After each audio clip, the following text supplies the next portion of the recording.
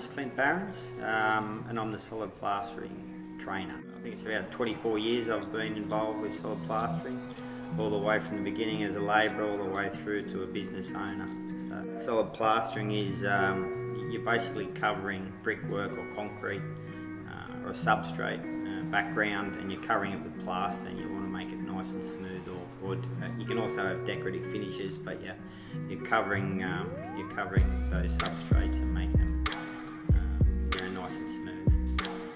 You'll put cornices up, moulds, different moulding, different finishes with the plaster and texture.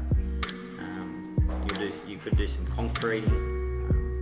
There's a whole range. You'll probably do a little bit of painting as well, because they're sort of all intertwined between the two. It gives you good all-round skills out, so that you're capable in the real world. Plastering is very labour intensive,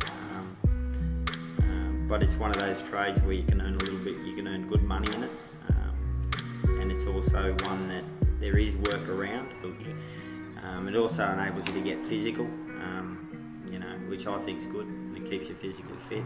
Well, you don't take that stress home as much as probably other jobs do. So, what I enjoy about working with international students is probably their enthusiasm.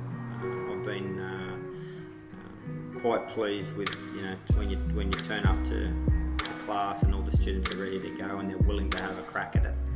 And everybody's really friendly, and like I said, everybody's willing to learn. So it makes the classes a fair bit of fun, and it's rewarding for myself as a trainer that we can give, or I can give back to students my trade, I suppose, to maybe help them